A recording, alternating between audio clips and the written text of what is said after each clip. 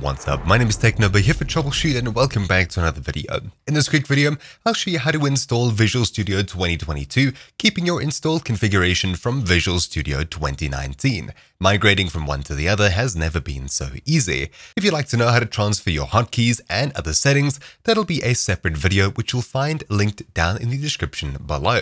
This one's solely going to focus on copying the installation settings from 2019 to 2022. Let me give you an example. Over here, inside of the Visual Studio installer, I have VS 2019.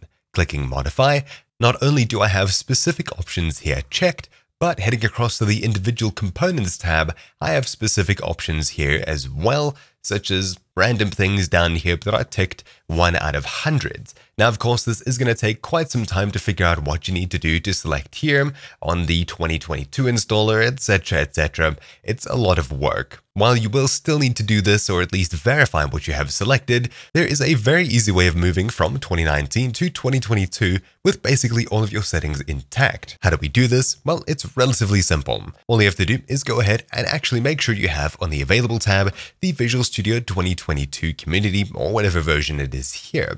If you don't have this, however, you'll need to head across to Microsoft's page, which will be linked down below, visualstudio.microsoft.com/launch, and click Community under Download Visual Studio, or of course, whatever button here.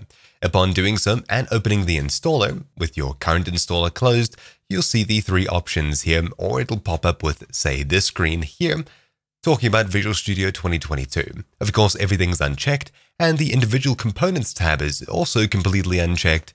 What do we do? Well, on the computer, or your current computer, we have Visual Studio 2019 installed. Click the More option inside of the installer and click Export Configuration. Then simply leave it as is. For me, it's in C users, my username, documents, and the file is .vsconfig. I'll click Review Details, and it'll basically tell me everything I have installed. Cool, export, and then OK. If you like, you can open up the folder using that link or by navigating across there manually to pull it across to other computers. If we head across to the Available tab at the very top and scroll down to the newly added Visual Studio 2022, I can click More next to the version here I'd like to install and click Import Configuration. If it's on the same computer, simply just click Review Details, and this time you'll see things look a little bit different. Of course, some things may not be pulled across, and you'll need to keep these in mind. I'd recommend taking a screenshot of this so you can refer back to it later.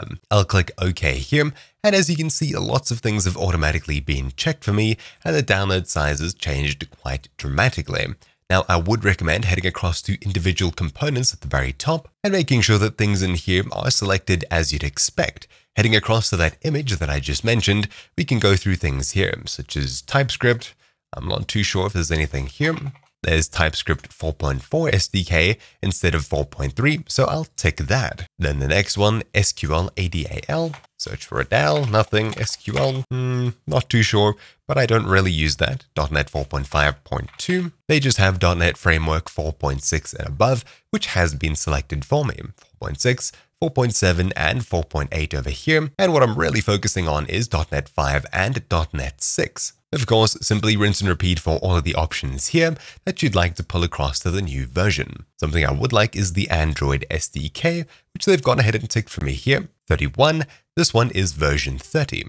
Awesome, so things have been pulled across as close as they can. I'll quickly comb through this and remove things I know I'm not going to be using, such as, say, F#, just to help minimize what I'm installing. I'm not going to be using anything from Azure, except for things that are used in other places. Of course, if you're not sure what something is, you can hover over it to get more information on it. And of course, once you're happy customizing this, you can just hit install. And of course, I like to have it on install while downloading. Upon clicking yes for run as admin, it'll start the download and installation process.